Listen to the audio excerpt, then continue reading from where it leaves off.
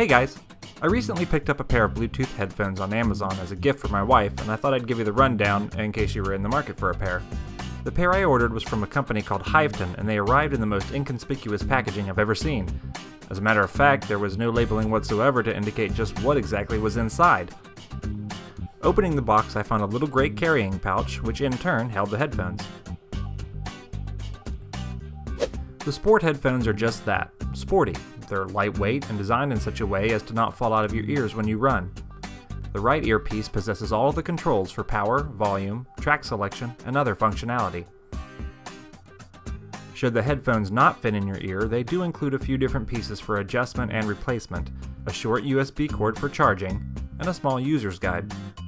The user's guide has a few small illustrations and the English is pretty good. It's not perfect, but everything makes sense and it's easy to follow, so it's good enough.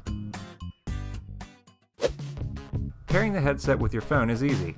Simply hold down the power button until you hear the voice prompt that indicates you're now in pairing mode. Scan for new devices on your smartphone, and then tap to connect.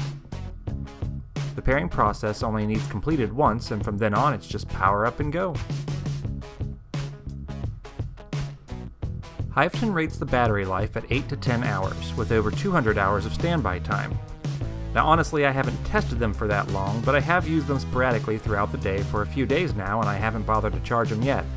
They paired with every device I had around to test with, and do a good job of blocking out outside noise.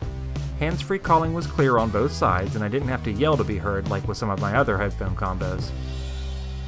Priced at around $20, these headphones sound great for the budget-minded techie who doesn't want to be tethered to a smartphone at the gym. Check the description for a link and click that subscribe button if you want to see more from me.